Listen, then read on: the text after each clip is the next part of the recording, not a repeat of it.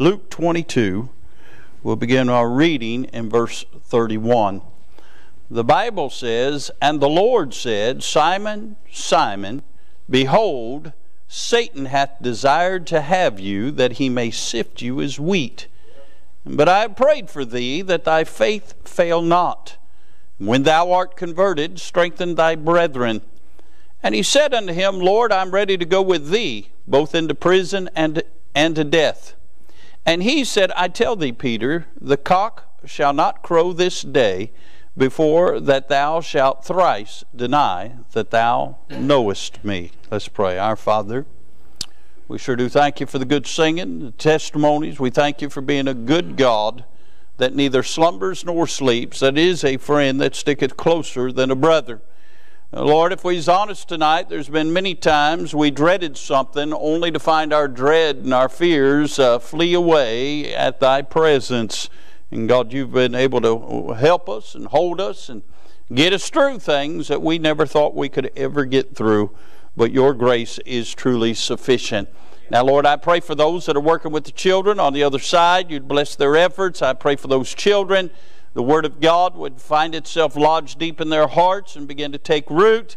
Lord, when they reach the age of accountability, they trust in Christ as Lord and Savior. Those that have reached the age that aren't saved, I pray that you would convict their tender hearts and we'd see them saved.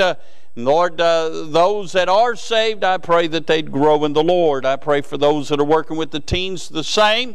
And I do pray that you'd help us tonight, that you would cause the Word of God not to fall on deaf ears, but may it be embraced. May we truly glean from it, and may we grow thereby, that you would be glorified in our lives.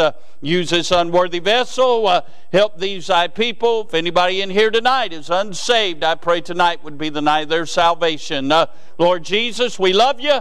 You are great and greatly to be praised, and we praise your blessed holy name.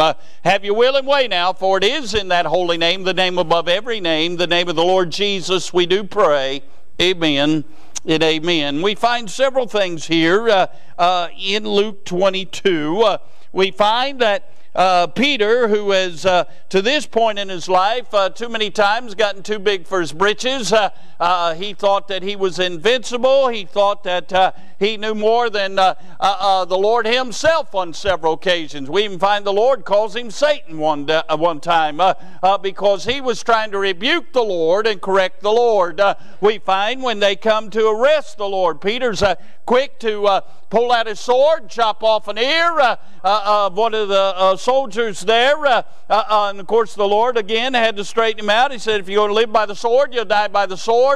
And it seems like Peter is constantly in the presence of the Lord, but he's constantly getting on the Lord's nerves. The Lord's having to straighten him out. The Lord's having to work on him. Aren't you glad that many times we get on the Lord's nerves, he still works on us. But I want you to notice some things from these verses. Notice, if you will, the illuminating. The illuminating. Look in verse number 31. And the Lord said, Simon, Simon, behold. In other words, take watch. Look around. You're about ready to find out something. He says, Satan hath desired to have you, that he may sift you as wheat. Notice the Lord reveals to Peter exactly what was about to happen in Peter's life. Can I say one of the wonderful things about the Word of God is when we open it up, begin to read it, begin to hear it teach, begin to hear it preach, the Lord, through the Holy Spirit of God, will illuminate our minds and our hearts to what God is saying. And many times God is warning us. He's showing us some things that will transpire, and we better take note. It is a dangerous thing to come to the house of God and let the Word of God go in one ear and out the other. And God is always trying to show us something. I don't care if you've heard John 3:16 preached on 3,000 times. If you come looking for God, you'll see something you never saw before. We see the Lord is trying to show Peter something. He's trying to get Peter's attention. He's trying to reveal to Peter some great truth that Peter's about ready to go through. Can I say this? Most of the time, before we go through a trial, the Lord's already tried to warn us. He's already tried to prepare us and equip us for something we may face. We may never have any idea of the significance of it or how great it may be, But the Lord is always trying to prepare us for things to come. Now, you've heard me say many times, you might not need this message tonight, but you better store it up, because there's coming a day you're going to need it. So we see the illuminating. Notice the interceding. Look in verse 32. The Lord says, "But I have prayed for thee, that thy faith fail not." The Lord reveals to Peter that Satan has desired him to sift him as wheat. You know what a sifter is. A sifter lets the pure things get through and the impurities to be held out.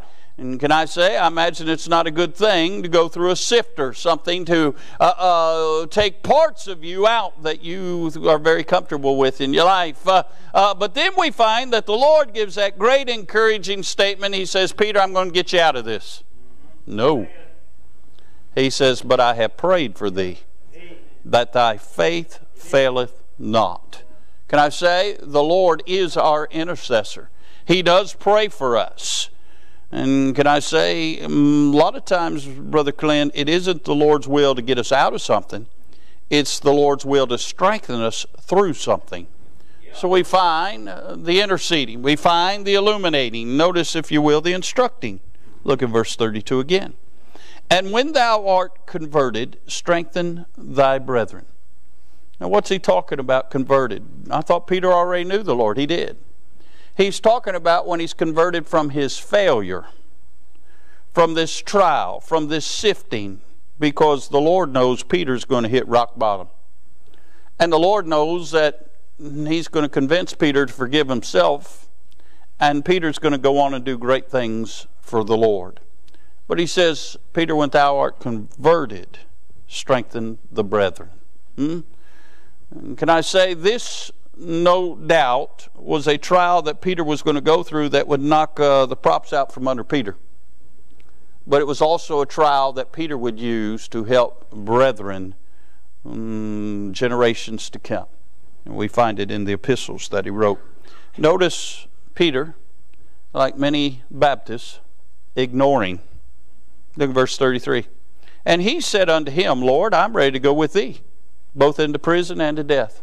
Isn't it amazing how much we tell God that we know? "Oh, Lord, I'm ready. I'm ready for what you have for me. Lord, I'm able to do this. Lord, let me do this and let me do that." Can I help you with something? The Lord knows everything about your frame. He knows what you can handle and what you can't handle. But here's Peter bragging, "I'm ready to go with you to death."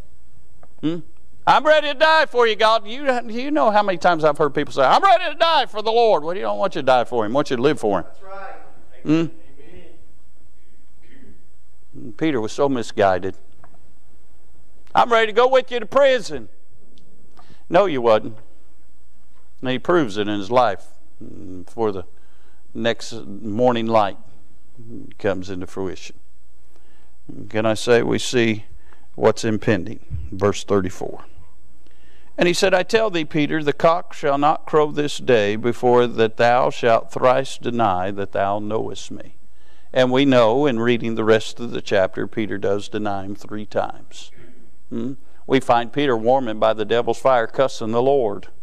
Doesn't sound like somebody was ready to die for him, does it? Can I say, you don't know what you yourself are capable of doing in any moment. And in a weak moment, you really don't know what you're capable of doing. So you better not lean unto your understanding. You better abide in Christ. And say, if the Lord willing, I'll do this and I'll do that. But I want you to notice, if you will, again, verse number 31. "And the Lord said, Simon, Simon, behold, Satan hath desired to have you, that he may sift you as wheat." And I said early on that somebody needs this tonight, and what I'm going to preach on tonight are the devil's desires. It says, Satan hath desired to have you. And make no mistake, we have a real enemy. The Bible says, "Be sober, be vigilant, to your adversary the devil, as a roaring lion walketh about, seeking whom he may devour."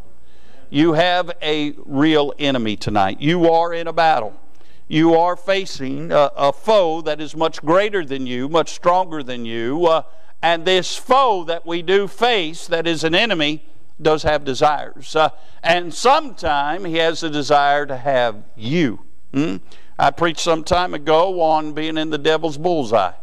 Sometimes you're in the cross hairs, and sometimes the Lord's looking to defend you out of the bullseye of the devil. Sometimes he's got you.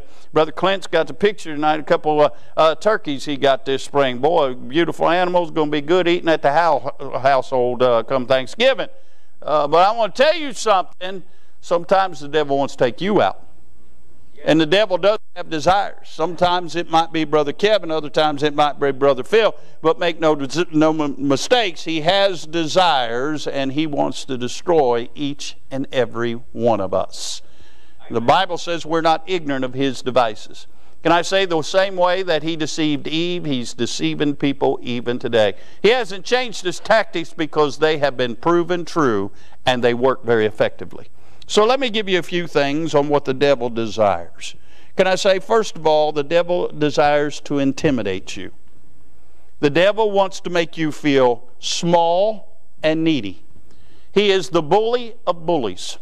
He wants to show up and snort and stomp and wants to make you feel so insignificant and so useless and so weak and so invaluable that you will cower down and listen to what he has to say.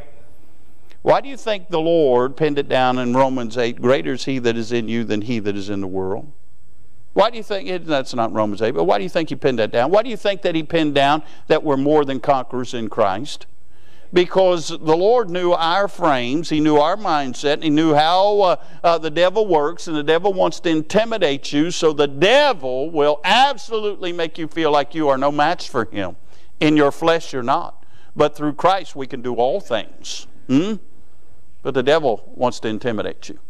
He wants to make you feel so insignificant. He wants to make you feel like you don't have as much talent as somebody, or you're not as good a Christian as somebody, or you can't pray like somebody, or you can't witness like somebody, or you can't be effective on the job like somebody else. And he'll do that, and he'll work on you and work on your psyche and work on everything about you to intimidate you. He does it from the pulpit to the back pew. He wants to intimidate you. He'll intimidate preachers. He'll say, oh, so-and-so preaches and folks get saved. You preach and folks don't get saved. You must not be much of a preacher. He'll tell some singers, whoa, so-and-so gets up to sing and they shout the house down. You get up to sing and there's not even a holy grunt. You must not be much of a singer. He'll tell Sunday school teachers, well, people don't want to sit in your class, but they want to sit in other people's class. You must not be much of a Sunday school teacher. And he'll intimidate people. He'll intimidate Christians. Oh, so-and-so talked about witnessing on their job, and you never witness on your job. You must be a lousy Christian. He is trying to intimidate you to making you feel small and weak and insignificant. He'll try and take you, oh, people don't take you serious. He just wants to intimidate you. Everywhere you go, he's in the shadows trying to make you feel small, weak, and needy. You ever feel that way? I mean, we're here. We might as well be honest. Who do you think makes you feel that way? The Lord? No. The Lord says, I've loved thee with an everlasting love. Huh? Why would the Lord intimidate you? The Lord wants to edify you. He wants to build you up. He wants to encourage you. The Lord wants you to realize if you lean on Him, you can accomplish anything in your life. Who intimidates you then? Sorry, no good devil. It's one of his desires to intimidate you. He just wants to pick on you. And he may leave you alone for a little while, but then he'll come back with reinforcements and he'll hit you again and again and again and again. He knows you may not succumb to it today, but there's always tomorrow. And he seeks to intimidate you. Can I say the devil not only wants to intimidate you, he wants to isolate you. You've heard me say that in years gone by. One of the greatest tools of the devil is to isolate you. Because when he gets you alone, you'll listen to what he has to say. When you're in this setting and you're around God's people and you're around preaching and you're around singing and you're around good fellowship, you're full of faith and you think, wow, what a blessing. And as long as you're in the sheepfold, the devil knows that his odds of intimidating you and getting you to where he wants you will not happen. But if he can get you away from the sheep, if he can get you out by yourself, if he can get you to just give him a little bit of time and start listening to him, he'll get you, just like he did Eve. He didn't get Eve when she was with Adam. He got her when she's alone. He always seeks to isolate you. When did Elijah pout under the juniper tree? When he was alone. Say what happened. See, when he was by the brook Cherith, he's drinking by the brook, and the ravens was bringing him food. He's out there flourishing with the Lord. The devil couldn't touch him there. But whoa, after he come down off the mountain and see the people had went back into the doldrum of not knowing who God was, after the great victory and the fire fell, then you find him underneath the juniper tree alone saying, God, kill me. Where did he get that thought? Can I help you with something? The Lord never, ever puts it in your mind for you to take your own life. The Lord puts it in your mind to be ready. He's a-coming. But He never gives you the idea, you know, life's not worth living. Just end it. So who gives you that thought? And why was Elijah telling the Lord, just kill me? I'm not better than my fathers. Because when He isolates you, He will intimidate you to the point you'll listen and it starts making sense. Did not He tell Eve that the Lord didn't want you to eat of the tree of knowledge because you'll become as gods, knowing good and evil? Does He not tell us what He wants us to hear? He never tells us the whole picture. But He does that when He isolates us. When He gets you alone, He'll put thoughts in your head. He'll start talking to you, and the dangerous things when you start listening to Him. See, when you have others in your life, you don't hear Him. But when He gets you off alone, in the still of the night, and fear grips your soul, He'll start speaking, and oh, it makes perfect sense. See, He desires and wants to intimidate you. He wants to isolate you, but then can I say this? Then He wants to indoctrinate you. Once He gets your ear, He's going to teach you what He wants you to know. And He indoctrinates in so many different ways. He indoctrinates through deception. The devil will never tell you the truth. At best, he'll tell you partial truths. Look at what he said to Eve. He just twisted the Word of God a little bit, but just enough to cause doubt. He wants to deceive you. He's a deceiver. He's very subtle. He's never in a hurry. He's very patient. He's subtle. He just waits and waits. Kind of like a spider makes the spider web. He just waits for his prey to fall into it. He's very subtle, very crafty. And he knows how to craft that web for you to fall into it. He wants to deceive you. Wants you to think it's okay. Wants you to think that there's no problem. Just twist it a little bit. Just enough for it to make sense. And your natural man thinks, yeah, I could do that. That'd be all right. He indoctrinates you through deception. He indoctrinates you through delights. The Bible says there are pleasures in sin for a season. And the great rule of the devil is if it feels good, do it. And so if he can get you deceived enough to where you get to looking around saying, well, there's nothing wrong in it. It'll be okay. I can still have this and be a Christian too. All of a sudden, those delights take hold on you, and they're not so easy to get away from. Did He not tell Eve, this day you'll not die? You'll become like gods, knowing good and evil. But she did die spiritually that day. And can I say, He wants to give you delights and pleasures. It's amazing how many things He has out there that will entertain or draw your attention away from God. He indoctrinates you. If it feels good, do it. And who cares what anybody else thinks? The very essence of sin is my right to my claim to myself. Well, I'm not hurting anybody else. Hogwash. No man lives unto himself, no man dies unto himself. Somebody is always getting hurt. Amen. But he indoctrinates you through deception and through delights and then through drive.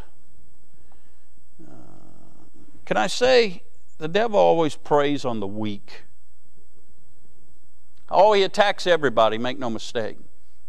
But he preys on the weak. Those that are weak long to be what they're not. So he will indoctrinate them and he will give them drive. He will empower them or give them something to live for. Something they've never had. And that's what they long for. Can I say, everybody wants to be loved. Everyone wants to be accepted. That's why a lot of people get really caught up in all of these lifestyle sins. It's not because that's what they ever intended, but it causes them to be accepted. It causes them to feel loved. It causes them to have something they've never had before. If you ever look at the ones that really get in trouble and are overcome with a lot of wickedness, they're usually folks who are withdrawn from society. They're folks with very low self-esteems. They're folks who generally have been picked on and bullied and told that they were useless from everybody, from family members to classmates.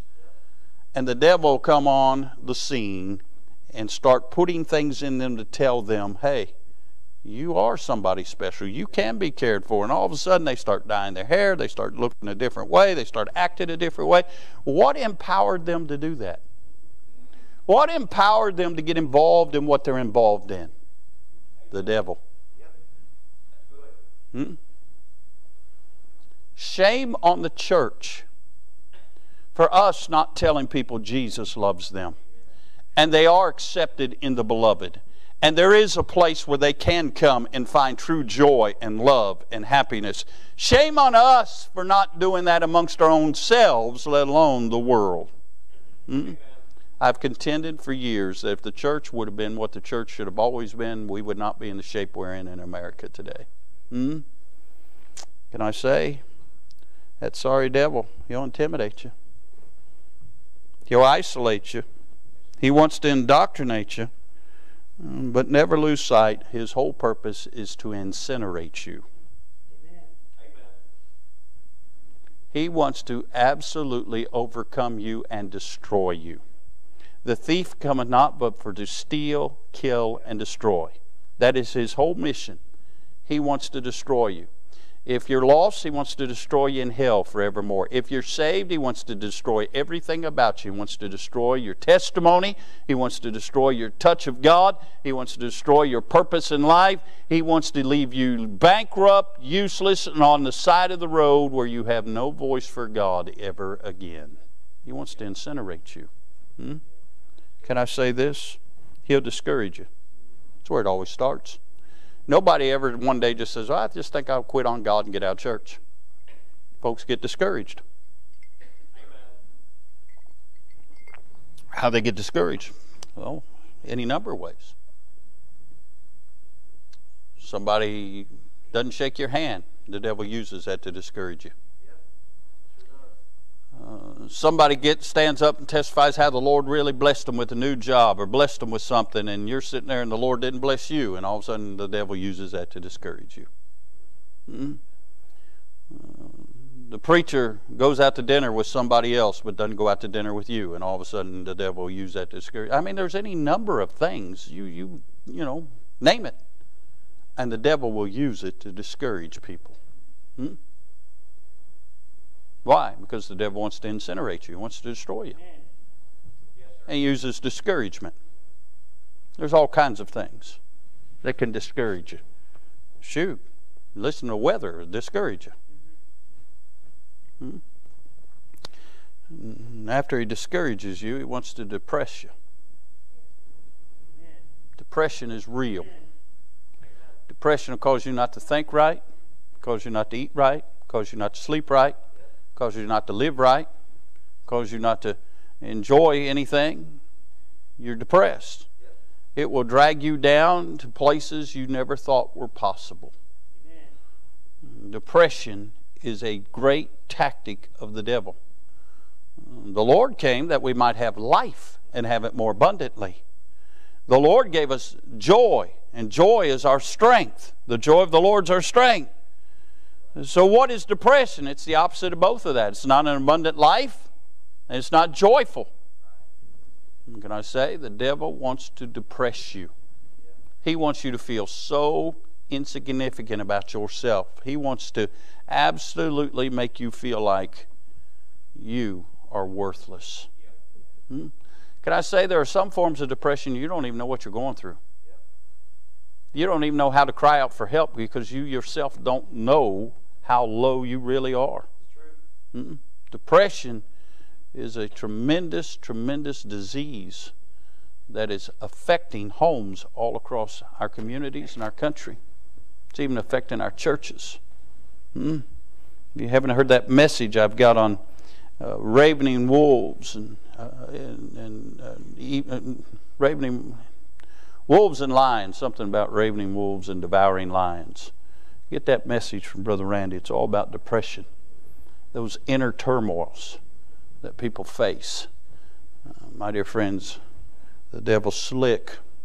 He'll discourage you, then he'll depress you for the sole purpose of defiling you. He wants you to blow your testimony and let sin take its hold on your life. Now, we don't think in terms like this, but something that starts out very little, very insignificant, can end up defiling you. Whatever fruit it was in the garden wasn't any different than any other fruit hanging off any other tree in the garden. But the only difference was God said, don't eat of that one. It was insignificant, didn't look like much, but it brought sin to the world.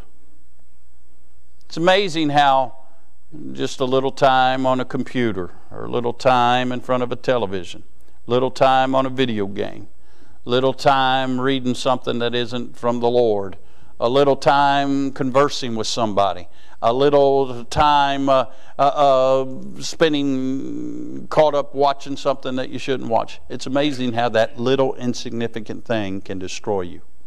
Amen. See, deep down inside, we think we can handle it because the devil tells us we can. But you can't handle it, friend. It's more powerful than any of us. That's why we ought to run from it. That's why God said, resist the devil, he'll flee from you. Draw nigh to God, and God will draw nigh to you.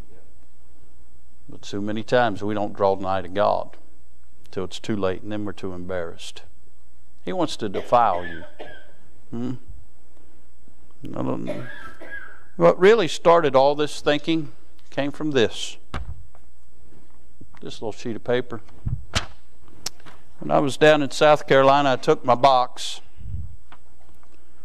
and I just was going through my box, and I came across this letter. I forgot about this letter. This letter was dated June 10th, 2002. So I've had it a while. Many of you weren't even in the church back then. It says this, Sir, I deeply resent having to dispose of the enclosed material. It was never requested. This letter was mailed here to the church with the preaching tape and the material that we'd left on somebody's door. Okay? I'm amazed at the lack of concern for the environment. The earth really is the Lord's and all that is therein. I'm sending it back to you in hopes that you and your committees will rethink such mass distribution. How many trees and how much room in landfills? What he was saying is our materials was destroying the earth. He goes on to say this, I am not a Baptist. I have no desire to be a Baptist. If I had, your careless attitude toward this planet would convince me otherwise. As it is in heaven, so let it be here. Let people realize the importance of everything. I have worked for years to end receipt of junk mail. I have been involved in recycling efforts for over 30 years. Now to find a so-called Christian church doing this. I do not even dare give my name and address for fear I will simply be put on yet another list. Even your prayer list would scare me. Now I bring that up to point out that this person was so deceived into thinking we can save this earth. He even tried to refer to the Bible a couple times. If he'd really referred to what Peter wrote, he realized this earth's going to burn up someday. You can't save it. It is more than a landfill problem. It's a cesspool problem of sin. But this person was so deceived that the very thing that would bring them eternal life, joy, and happiness was in that preaching tape and in those materials, and yet he mailed it back to us 17 years ago. Under his own admission, he'd been trying to save the planet for 30 years. This person might already be dead. And if so, he mailed back the very thing that could have caused him not to die and go to hell. Amen. But by putting postage and mailing it back, he actually paid to go to hell. Do you think the devil's crafty?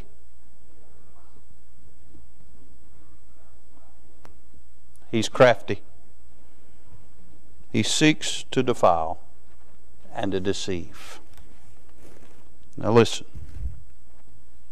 If you're saved, the devil cannot have you. You've already been bought and paid for. But that does not exempt you from him desiring to have you, just like he did Peter.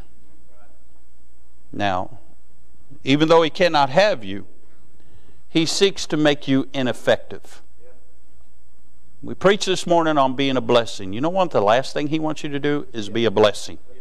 He wants you to be a burden. So how does he make us ineffective? First of all, he makes us ineffective with our attitudes.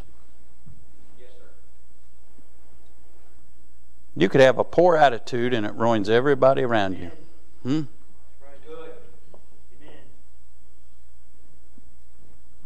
There's a song in my youth, my childhood, says, one bad apple don't have to spoil the whole batch of girls. Osmond Brothers. Andy Williams had them. Famous. Anybody ever hear of them? Me and Miss Billy's the only ones that admit we know the Osmond Brothers. Can I be real honest right before God and for y'all? On Labor Day weekend, Miss Annette got culturized. She'd never been to Rabbit Hash. Never had been there. And so Christian, Tay, and I took Miss Annette to Rabbit Hash. Just so happened that a lot of people that Brother Brian used to run with happened to be there that day. There was nothing but Harleys everywhere, huh? Some beautiful bikes and then some scary bikes, okay? So we saw the old general store at Rabbit Hash. What a real blessing. Of course, it's not the old one. The old one burnt down, but it's been remade to look like the old one.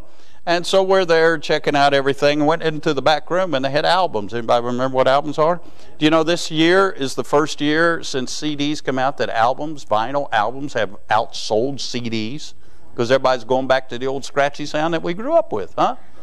So we're looking through there because, you know, the kids are, you know, Sydney discovered albums. She thought that was the greatest thing in the world. We was at Cracker Barrel. She said, look, they have an album. Mom says, hey, Sydney, we got a whole basement full of them, you know? Yeah. So anyway, we bought her a record player and she buys albums. So we were looking through albums and I found the Osmond Brothers Live. I saw them in 1972 at the Cincinnati Gardens. This album was done in 73. What a blessing. Took me back. Ray, you had hair. What a blessing.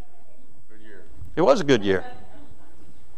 So, the Osmond Brothers says, one bad apple don't fall. But can I help you with something? It does.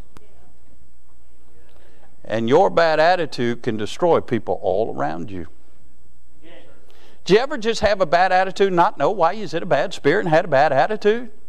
You was being nasty and you didn't even know why you was being nasty. You didn't want to be nasty. You was just being nasty. Because the devil desires to have you, that he may sift you as wheat. When you have a bad attitude, you cannot point people to Jesus. The contrary, the devil will point out you've got a bad attitude and tell everybody you supposedly belong to Jesus. Makes you ineffective. Can I say this? He uses apathy in your life, where you just sit down on God. Just go with the flow. You're on the float of life. Whatever comes, goes. You don't do anything for Jesus. I'd hate to think about all that Jesus has done for me, and then me have no desire to do anything for Him. Has He not been good to you? Sure. He sure has, and He's been good to me.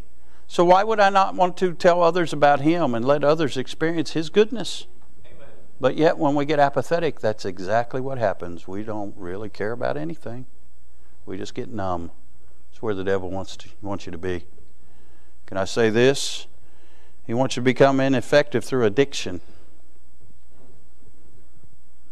Now, I know there's a lot of talk in the news about addiction and opioids, and they're very dangerous, and they are greatly affecting our society.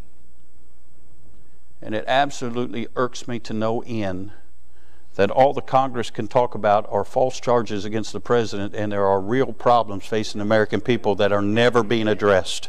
That irks me. I think they ought to take them all out and throw them out. Why don't we do something for the American people?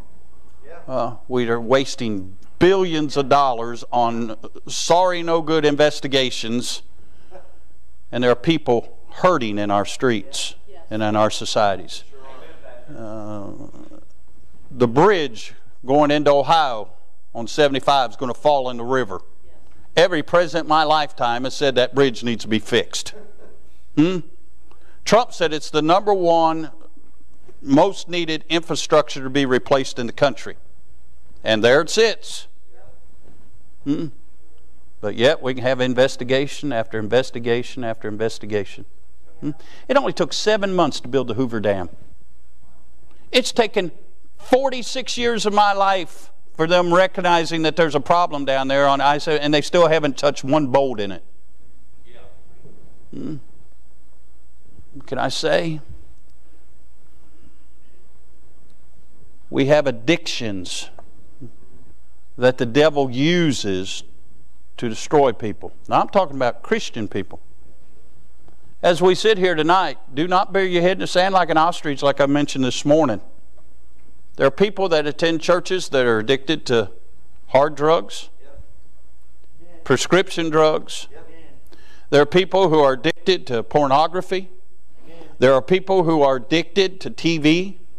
There are people who are addicted to Facebook. You don't believe that? Every time I say it, people cringe. You know why? Because they can't give it up. They can't do it. If you can't lay it down and walk away from it because you want to spend more time with Jesus, you got a problem. It's called addiction. I don't care what it is. There are people that are addicted to nicotine. There are people who are addicted to chocolate. I mean, where do you want to draw the line? Addiction is causing people to lose their testimony and lose their desire to be used of God. He don't care what he gets you addicted to. He just wants to draw you away from God and make you ineffective. There are people addicted to everything. Watch TV. There's people addicted to plastic surgery. Why? People are addicted to things. Now, don't go out here and throw your medicine down and flush it down the toilet. I mean, go talk to your doctor. If you don't need it, you don't need it. But if you need it, you need it, okay? Don't go out here and throw your blood pressure pills away and have a stroke and blame me for it, all right? You'll be ineffective there too, huh? But you know what I'm saying. There are some people that don't need things. Why do you think the opioid crisis is as bad as it is? For years, doctors prescribed pain medicine and people never got people off of it. Now they can only prescribe so many pills. Let you in a little secret. That's why Brother Doug never ever took any.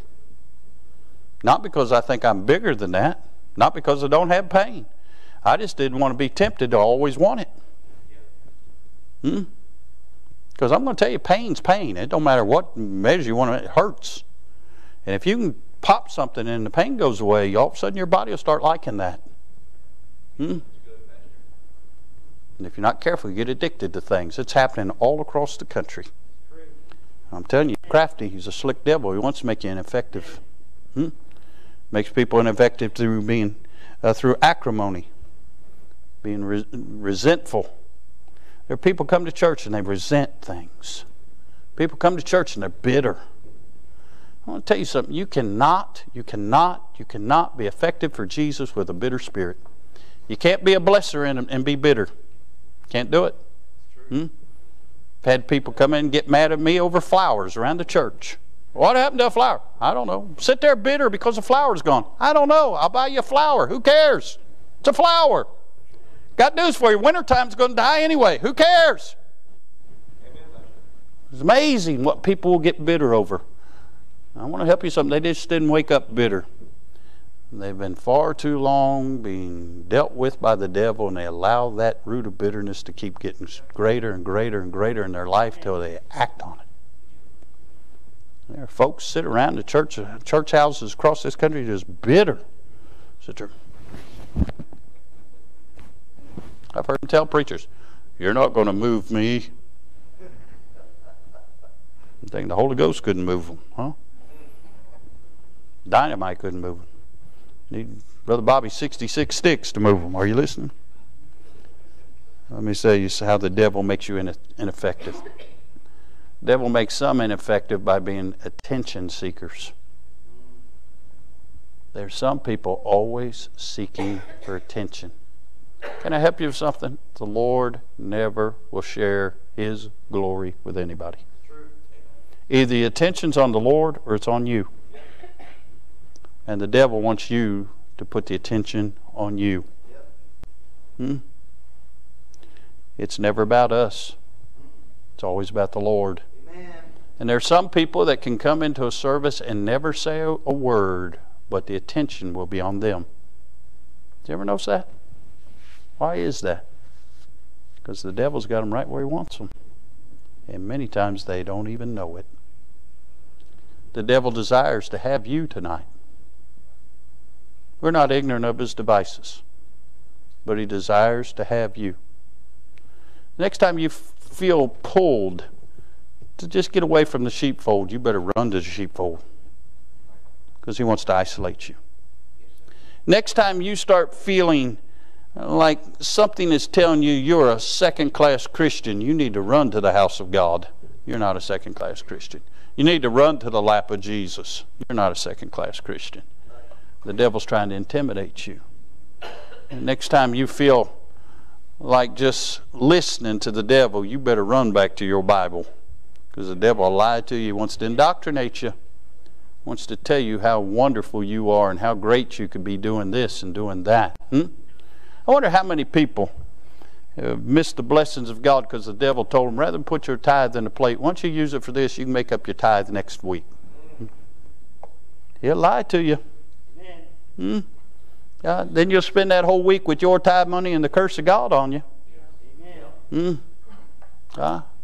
lie to you. He'll indoctrinate you. Don't listen to the devil. Never lose sight. He wants to incinerate you. He wants to destroy you. He wants to destroy your family, your home, everything about you.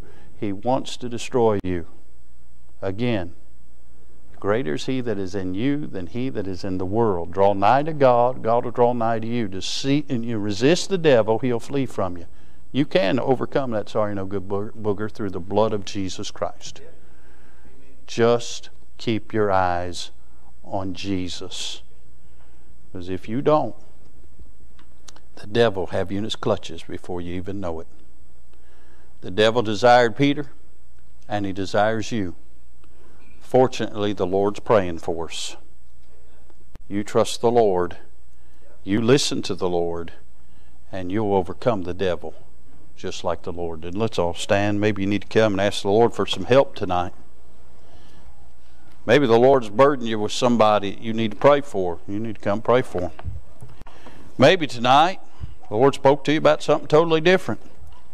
Maybe you're here tonight and you're not saved and you want to get saved. This would be a good night to get saved. Brother Ray, come get a song of invitation while they're picking out a song. Let's have a word of prayer. Father, we sure do love you. Lord, I don't know why this message for tonight, other than the fact of what I stated, somebody needed it. So, Father, I pray you'd help us all to realize the devil, he's a deceiver. He's real. He has power. He doesn't have all power, but he has power. And Lord, he strives to destroy our lives and make us ineffective for your cause. So, Father, help us tonight. Help us to lean unto thine understanding. Help us to sow in righteousness. Help us, Lord, to long for your presence in our lives. Bless these thy people. Meet every need of your heart. And Lord, now this invitation's yours. Maybe somebody just feels led to be a blessing in this service tonight. Go tell somebody they love them. I don't know. But Lord, just help folks to mind the Lord, and certainly help those in the altar. And we'll thank you for it. For it's in Jesus' name we pray. Amen. Did you know that IBC is now on iTunes, TuneIn, SoundCloud, and Google Play? Head on over to your podcast provider and subscribe today. And as always, thanks for listening.